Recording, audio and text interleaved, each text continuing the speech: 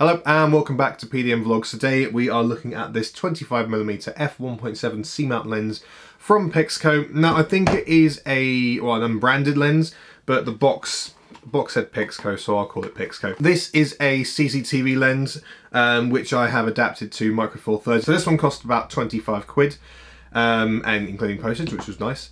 And if any of you have watched the channel already, you'll know I love C-Mount lenses, so I've got my favourite Fujian 35mm F1.7 lens. This lens is awesome. Now, I wouldn't use it for landscape stuff because you get notable vignetting around the edge. Not unusable, but notable. But it's got this really nice, soft, sort of shallow depth of field bokeh thing going on. It's a bit unusual. It's not very kind of linear. It's sort of got kind of a vintage look, almost like an anamorphic look, which I really like. I also invested in the 25mm F1.4 version, which frankly has just been really disappointing. For one thing, it's got the aperture ring in front of the focus ring. I don't know why, and it just says near and far, which is kind of a bit dumb. At F1.4, it's almost unusable. Like you get literally just a tiny little focus area at the front. Even that is a bit soft. I mean, the edges are just completely blurred. It goes beyond being kind of like a charming effect, and it's just kind of unusable. I could maybe use it for like a dream sequence, but frankly, I haven't used this for anything bar test footage so far. In kind of stark contrast, this one was also 25mm, but this is much more usable. It's, you know, sharper, much more across the board than the F1.4. It does seem like the ones with a slightly higher aperture, you know, that's not F1.4, like F1.7 or 1.8, they do seem to be sharper and better built as well. I mean, if you look at the, neither of these lenses is big, but look at the size difference. That does, I think that does tell you something about sort of the quality of the lens. So this one is sort of more of a pancake lens, but it's got quite a wide diameter, comparatively speaking.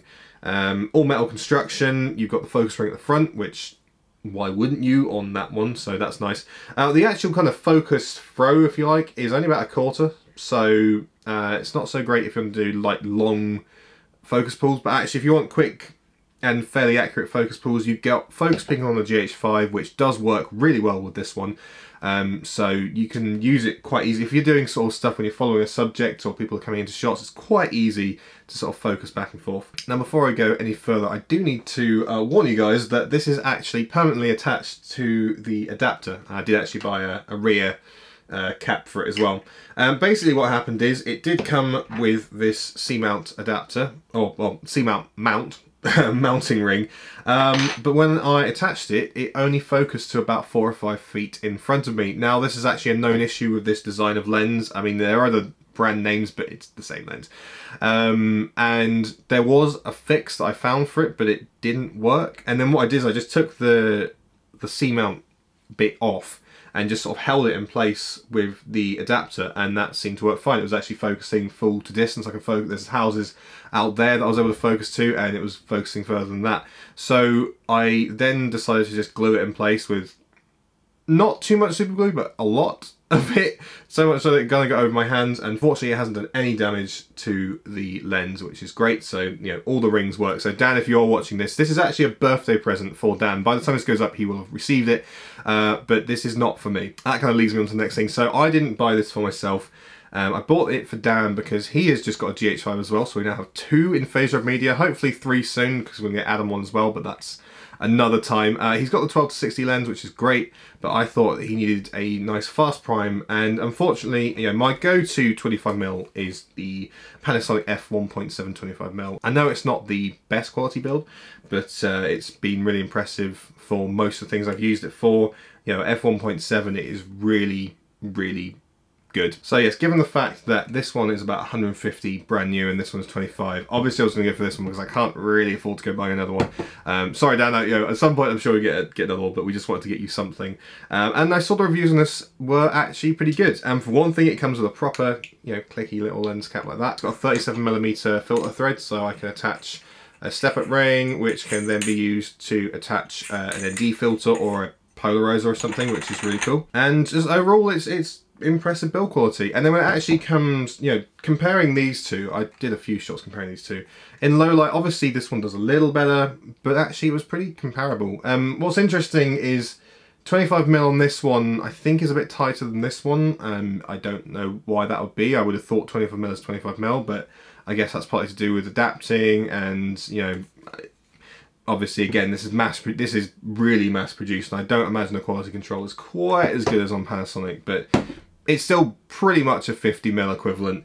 And it was really easy to use, and obviously the GH5 has got like insanely good stabilization, so any lens you put on it, if you set the focal length correctly, it's going to look good. Where it kind of falls apart, and this is, you know, to be expected, is you do get some blurring around the edges. It's almost kind of like having a migraine.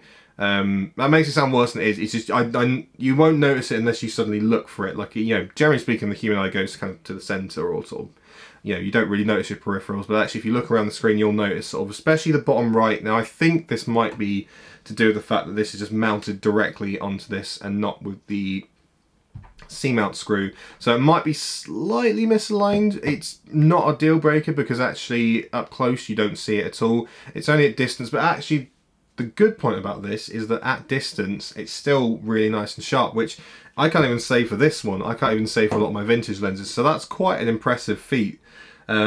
Again, I wouldn't use this for landscape filming. This is the sort of thing I would use for if I'm filming a subject, if I'm doing some studio filming.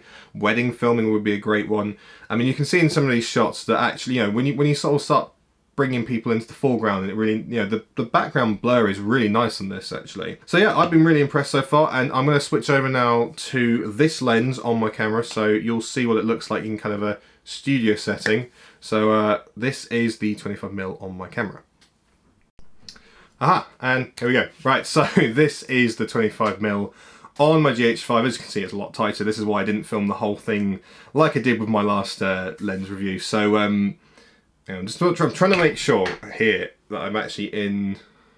Okay, there we go. I think we're about there. So yeah, I'm I'm at this kind of awkward distance where I can't quite reach it, and I've got the app down there. I'm trying to make sure everything is kind of in focus. So if it goes in and out, I am sorry. I am trying my best to keep it in because it is at 1.8, so it's fairly wide and you don't have a lot of depth of field to play with. So yes, quite tight. It's 50mm equivalent, actually probably nearer to like 52, 53, something like that. But it looks good. It's nice and sharp. You know, you've got nice sort of smooth blur in the background. With any of these cheaper lenses, you do find that the one thing that you lose, aside from, you know, maybe quality, is shadows. So you do have to put more of the shadows in, well, contrast really actually, so you do have to put a little bit more of that in, but actually on this one it's not too bad. This is a really good lens. I'm genuinely really impressed, and actually it's one that I'm tempted to buy for myself actually as well, considering it's so cheap. So I'm going to show you now what happened when we actually gave this lens down. I haven't done it yet, so this is in a few days time, and so you can see his reaction and what he thinks of it, and sort of get his first thoughts and impressions of it. Aha, there we go. Yeah, I've actually already mounted it on, but I may have had to do a little bit of Frankensteining to make it work. Well, that's nice though, I like that. Was it? It's a 25mm F1.8. What do you reckon, Muffin? No, not interested. Right, so when you switch it on, it's going to ask you for... freak out. Be like, what? No, it'll be fine. It just has to... current focal length setting, 35mm. Change the setting. Change settings, yeah. And then just input 25 and then set, and then that'll set up your stabilization. Oh, I see, 25. That's like a little... It's an aperture, and yeah, it's a proper like little cine lens. This is why I quite enjoy that. Oh my god, this... Deep. There we go. I love that the peaking still works. I like that depth of field, that's nice. Oh my god, that's a sensitive focus though, like that's a real shadow, goddamn. Is it auto or manual? Well, manual. can't afford none of that auto. So I hope you enjoyed that one. Thanks very much for watching. If you did enjoy, please subscribe and check out all our sort of social media and website and stuff. If you are actually looking for videographers, we are available for hire in the UK and outside the UK. So get in contact. Links are all in the description, and we'll see you in the next video. Goodbye.